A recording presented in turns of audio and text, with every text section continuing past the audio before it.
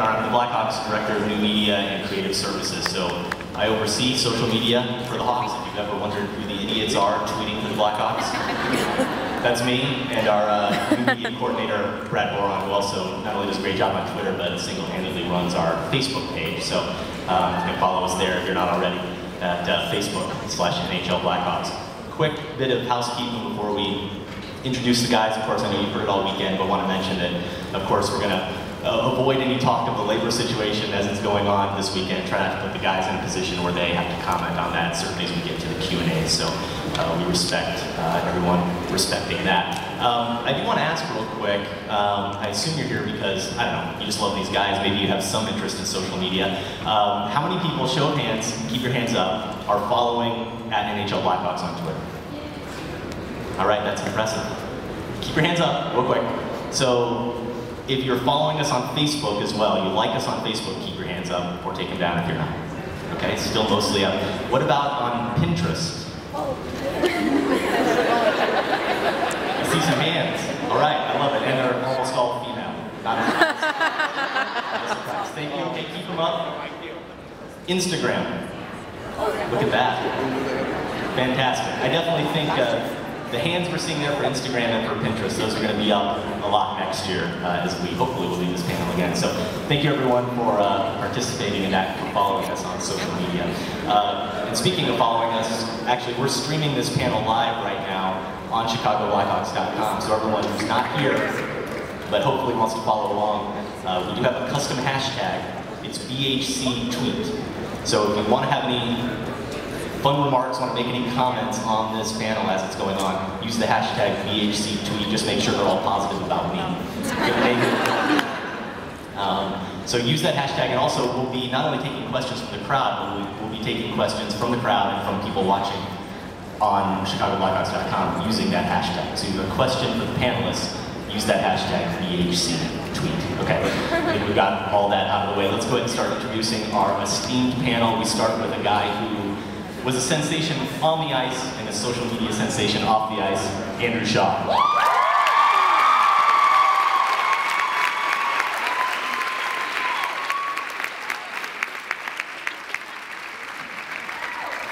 course, you can, there he is, Andrew Shaw. Of course, you can follow him at Shaws15er if you're not already. I'm sure many of you are, however.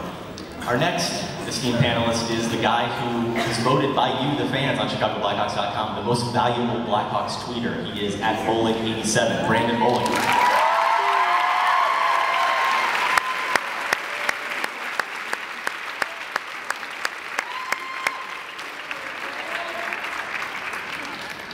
Brandon.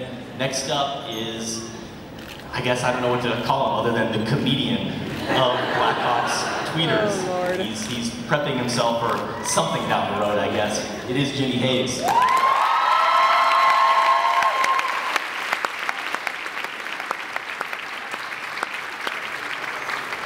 course, you can follow him at Jimmy10Hayes. And that brings our last guest up. He is the rookie of the guys to Twitter, as it were, BBix29, Bryan Bickell.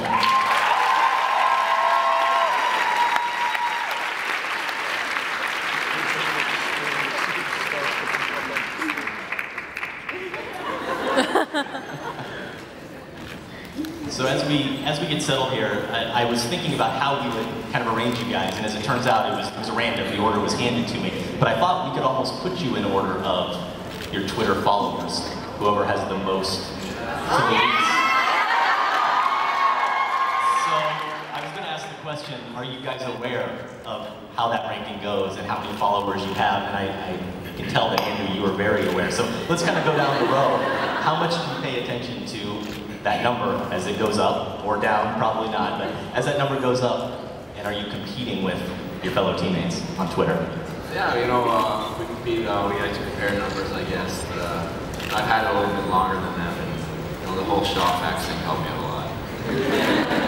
We'll definitely get to that, Brandon. Yeah, I mean, I look at mine and see who follows me and check out if there are any celebrities, or I usually look at all the fans and see what their responses are and stuff. It's cool to follow. I'm actually currently looking at my phone, making sure my followers are going up. Shazzy with his shot facts took the lead, but yeah, I'm always looking. Yeah, literally always looking. I noticed I room with Bollig on the road, and he's looking at it every minute. Like, it's crazy. He's got like a couple batteries just to keep his phone alive. And, I look at mine, and I was nearing him. Now he's passed me because he's always on and tweeting and he's getting all his followers. But yeah, it's nice to see the fans to follow me, and I enjoy your comments, and hopefully you guys keep it up. Well, as it turns out, and it truly was random, but they are in order of 23,000 as of yesterday. Brandon Bollig, 16,600, Jimmy Hayes, 15,500, Bryan Bickell, 14,200, but he is the new guy. He is the new guy.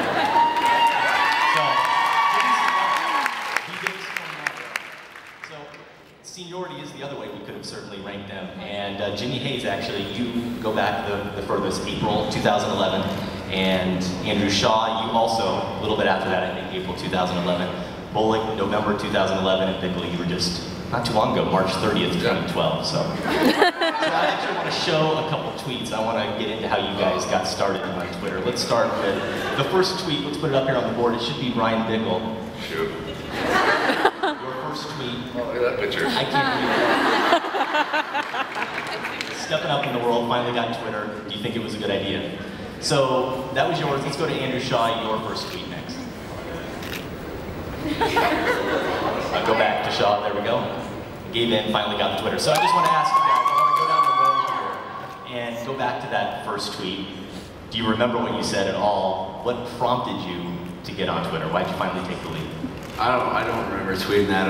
It was so long ago. But you know, I was playing juniors back in Canada, and my whole team got it. And I think I was the last one. You know, they kept trying to peer pressure me to get it. And I think it was the end of the year I finally gave in. Brett? Actually, we were on a road trip when I was still in Rockford, and a bunch of us were just sitting there, and somebody said we should get it. And I used to be against it. I thought it was kind of corny, but now it's pretty fun, and it's a lot more fun when you get more followers. That's for sure.